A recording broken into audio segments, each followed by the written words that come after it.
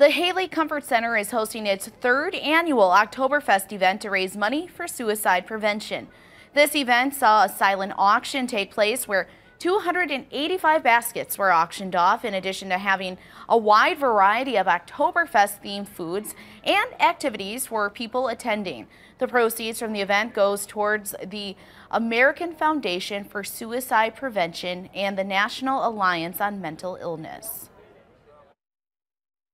As a company, we actually lost a family member and somebody who worked for Haley's to suicide, and it's always been near and dear to our hearts. And with the other building members in here, Active PT, Chip Shots, Purple Goat, everybody's lost somebody to suicide, unfortunately. And it was something that we knew was a bigger problem, and we wanted to be able to create awareness and create a space where it's okay to talk about it. The event runs from 12 to 8 tonight, so there's still time to enjoy some live music, food, and contribute to the cause.